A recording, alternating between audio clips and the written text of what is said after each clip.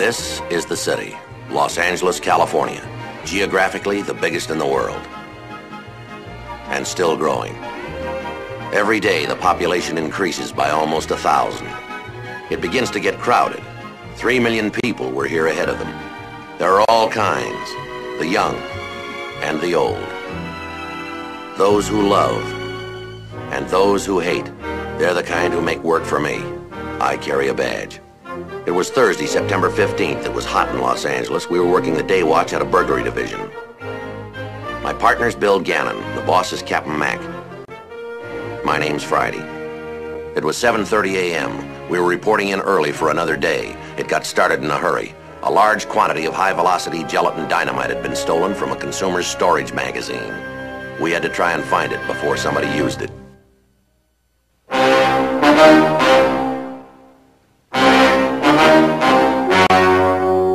The story you are about to see is true. The names have been changed to protect the innocent.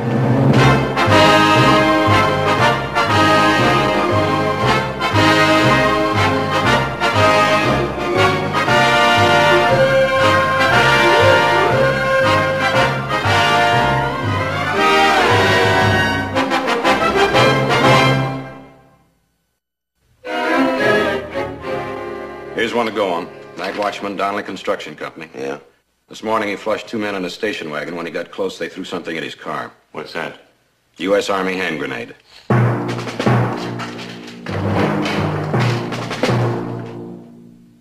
Captain Mack had told the bomb squad to meet us at the construction company supply yard located at Slauson and Florence in the southern section of the city. Civilian possession of a hand grenade is a violation of the Dangerous Weapons Control Law. Pulling the safety pin had to be the act of a desperate man or a sick mind. Either way, the incident had to be investigated.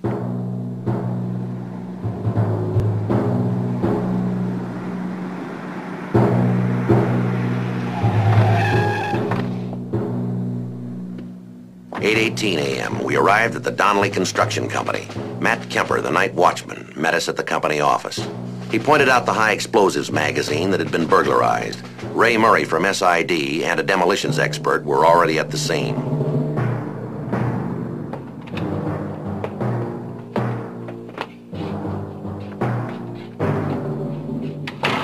Them bomb men over there, you gotta hand it to them. Nerves like solid steel. Kinda gives me the shakes. Unexploded grenade is something I don't want to fool with. Yes, sir. Do you want to tell us what happened here? Yeah, just like I said on the phone. Around 6 a.m. I was making my last rounds and I come across this car, parked right by the magazine. I didn't think much of it, but hardly a night I don't have to chase off a lover or two. Yes, sir.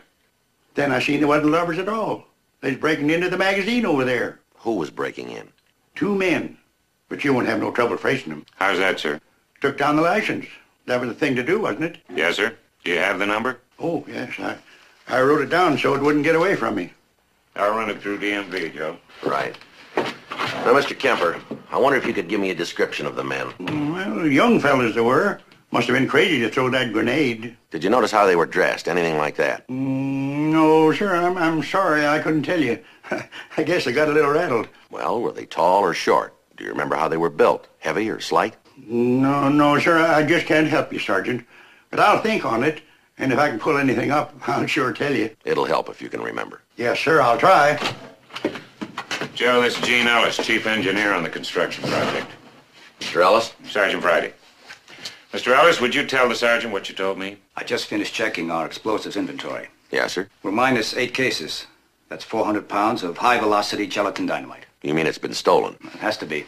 Wasn't issued on this job. You're sure? Positive. Lock on the magazine door. It's been jimmied. Looks like a pry job, Joe. 400 pounds, what's that mean in explosive strength? That's 1,640 cartridges of high-velocity stuff. One of the most powerful dynamites manufactured. Yes, sir. It'd level 2 city blocks.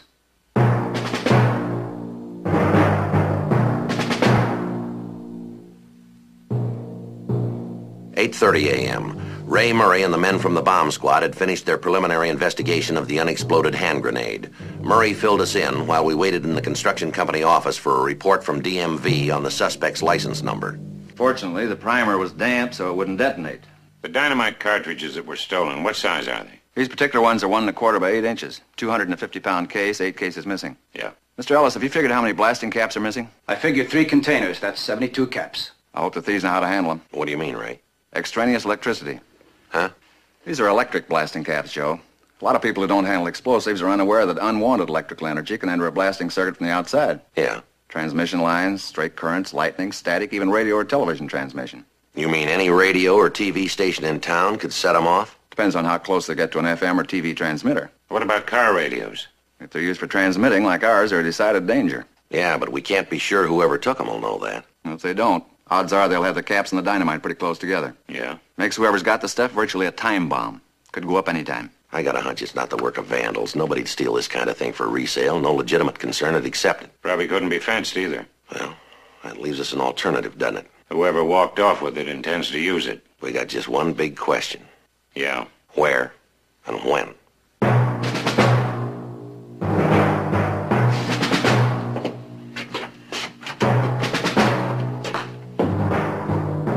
"8:45 a.m. DMV came up with a make on the license number of the suspect station wagon.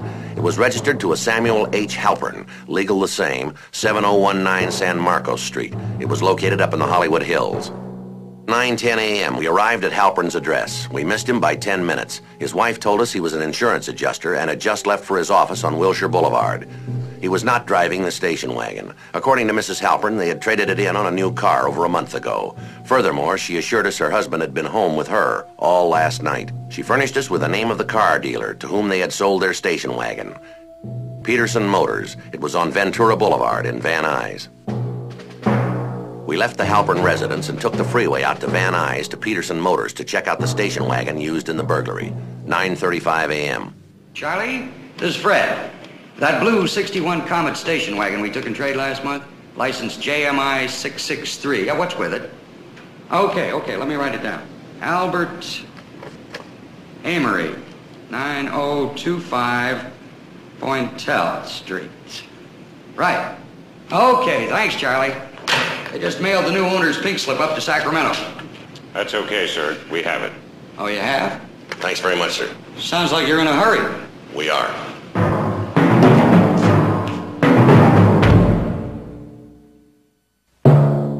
"10:15 a.m. We drove over to 9025 Pointel Street. From the sidewalk, we could look down a short driveway into the garage. It was empty.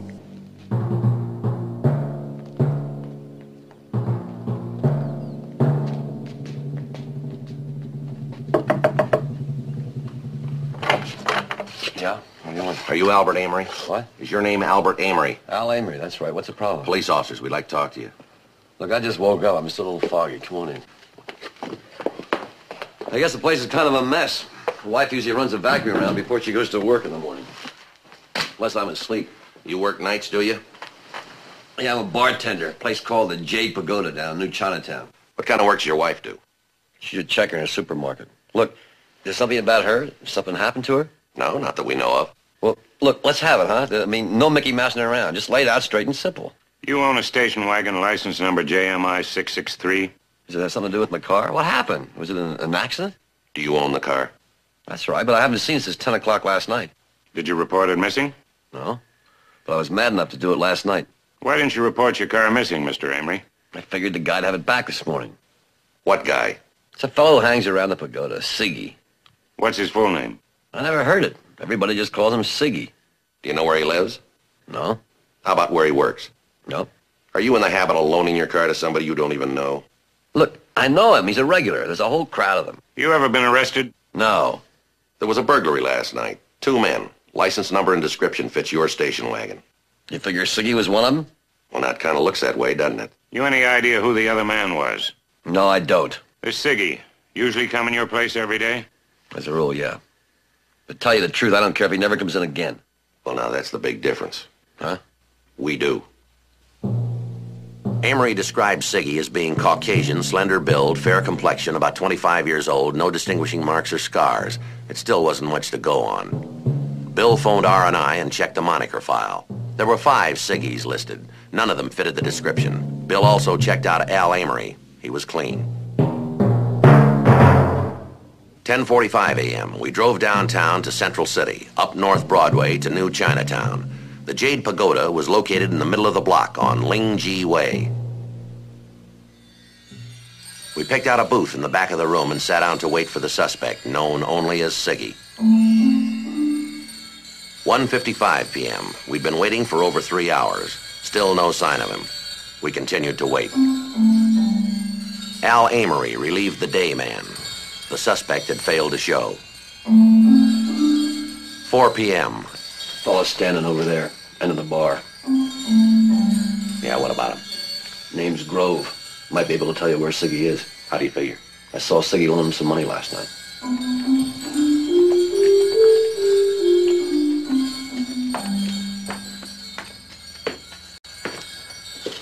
Your name, Grove?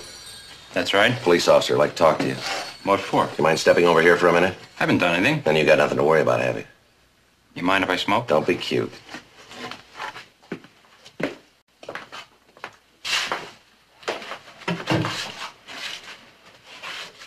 What's your full name? Grove. Nelson P. Grove. We're looking for a friend of yours. Oh, yeah? Who's that? Siggy. Siggy. Now, come on, mister. We're not here to pass the time of day with you. You know who we mean. You hang around here all the time, so does he. Last night you got some money from him. Oh, Siggy. I tapped him for $1. That's how well I know the guy. Siggy, is that a nickname? Yeah, I think his name is Chapman. Donald Chapman, something like that. Where does he live? Couldn't say. I don't know him that well. I'll call it in, Joe. Seems like a decent enough guy. Sure hope he ain't done nothing bad. Depends on how quick we get to him. 4:10 p.m. Mr. Grove, I'll leave you one of our cards. If you think of anything else, give us a call, will you?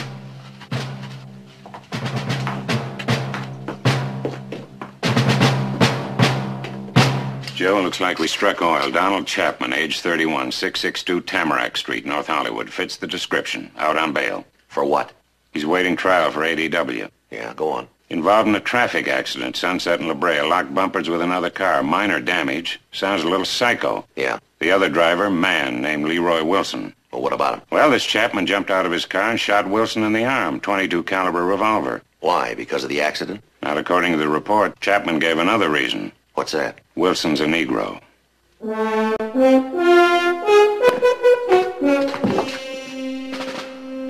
Thursday, September 15th, 5 p.m. We had to move fast. We were reasonably sure that 400 pounds of dynamite were in the hands of a man who had already committed an irrational assault with a deadly weapon. If he was the same man, we figured he wouldn't hesitate to use the dynamite. Donald Chapman's address was an apartment in the rear of a single residence on a quiet street. The property was owned by a Mrs. Anna Logan. She told us Chapman was a peculiar person, but very quiet. She didn't have a pass key. She didn't know if he was in or not.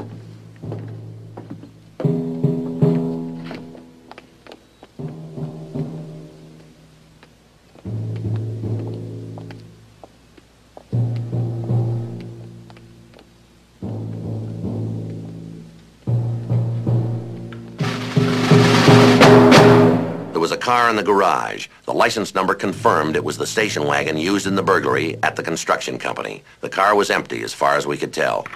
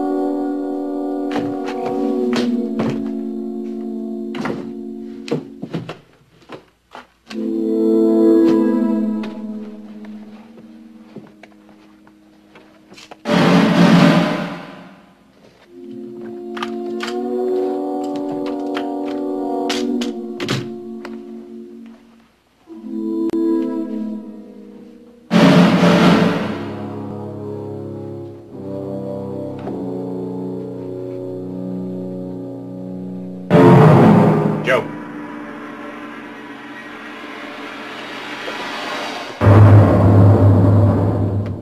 like it's all here. Caps, too. Yeah. I haven't touched it. I figure we better let the bomb squad check it. Right. I'll call the office. I wouldn't use the car radio.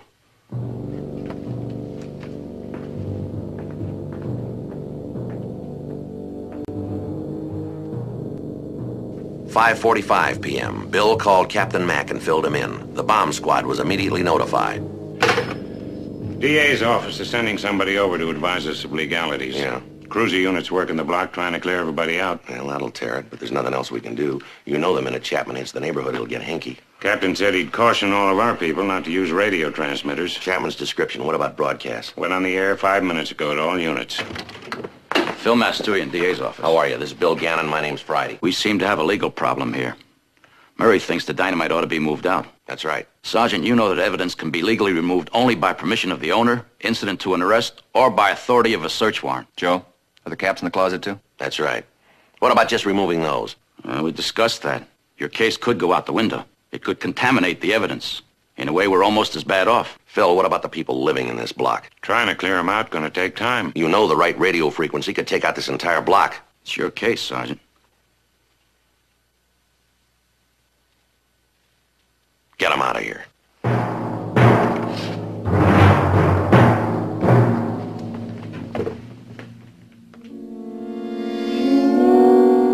Joe? Bill? Yeah, Ray? How many cases of dynamite were missing? 400 pounds. Why? We're not out of the woods yet. Well, how's that? I checked the caps when I took them out to the truck. Some of those are missing. Yeah? And you haven't got 8 cases. Well, what do you mean? 4 of these are empty.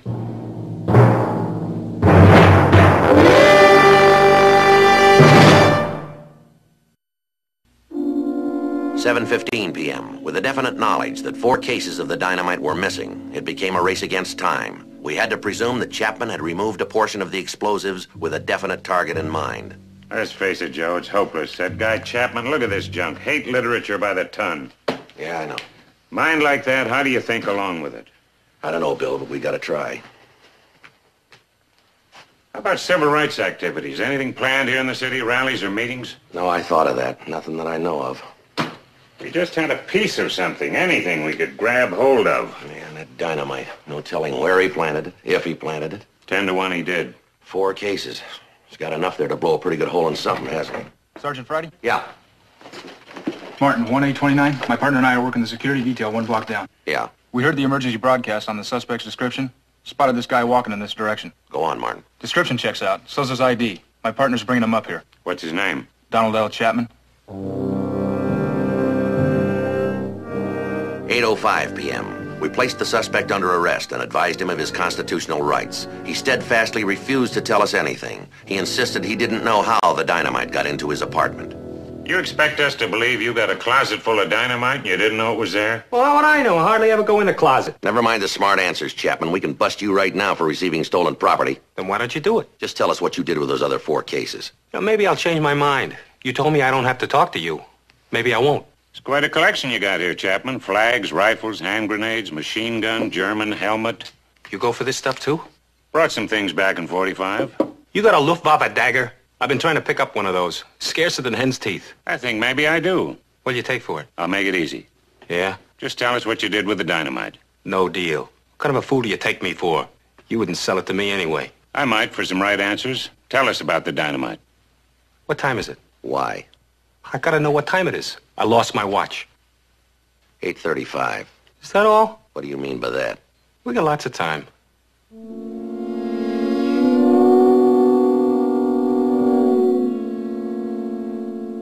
We stayed at it. The weapons in Chapman's apartment were checked and unloaded. Other armament was placed out of his reach. Chapman wanted to talk about everything but the missing dynamite. The more he talked, the more convinced Bill and I became that he had planted the explosives, and it was only a matter of time now, where and when it would be detonated. He showed no outward sign that it had been yet. 11:57 p.m. He did. He really did. He had the right idea, too. Keep the races pure. No room for troublemaking minorities. All right, Chapman. We've heard all that 4 or 5 times. Yeah, but you're not convinced yet. You ought to read some of this stuff I got here. Pamphlets, books. Some other time. Now look, if you feel the way you say you do, you must have planted that dynamite where it'd do a lot of harm. You could bet on that. Suppose we don't believe you. Maybe you're just lying to make yourself look big. What time you got? 12:15. Well, pretty soon you'll know if I'm lying or not.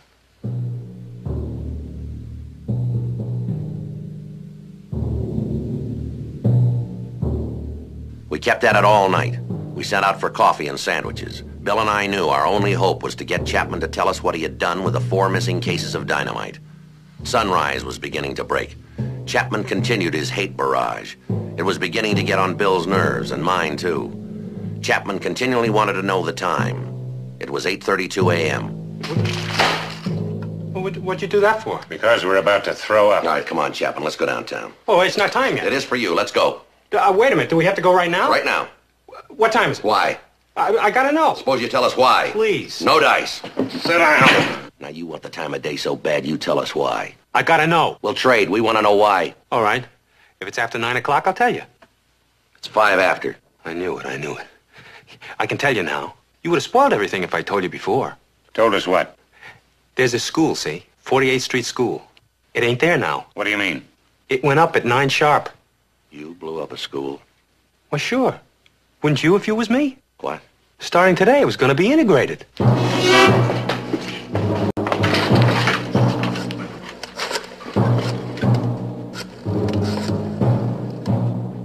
"8:47 a.m. I lied to Chapman about the correct time. The important thing was it told us part of what we had been trying to find out. The 48th Street School would hold its first class at 9 a.m. They were immediately notified of the dynamite threat. They were instructed to evacuate the school buildings and the grounds for a distance of 2 blocks in all directions. Ray Murray and the bomb squad were dispatched to the school to try and locate the charge. You lied. You lied to me. Come on, Chapman, once more. Where'd you plant the charge? You figure it out. I'm not telling you anything. You might as well tell us. The school's being cleared right now. You can't do any harm except to destroy an empty building. We'll see. Where is it? One thing's sure, isn't it? What's that? They won't be able to go to that school. You'll never find where I put that charge. Chapman, you're just running up a bigger bill. Now tell us where you put that dynamite. Not a chance.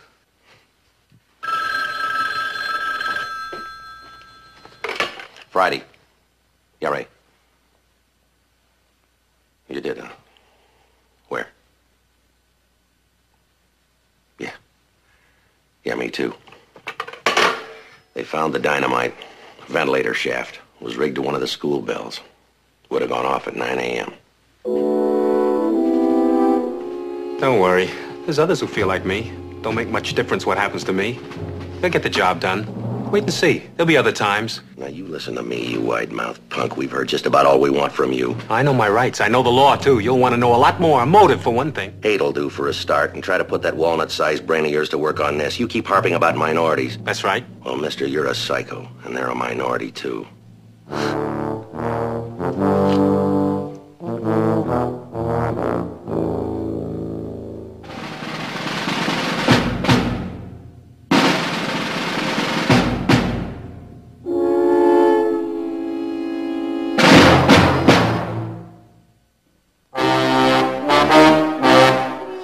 The story you have just seen is true. The names were changed to protect the innocent. On November 15th, trial was held in Department 184, Superior Court of the State of California, in and for the County of Los Angeles. In a moment, the results of that trial. The suspect was found guilty on a variety of charges ranging from burglary in the first degree to attempted murder.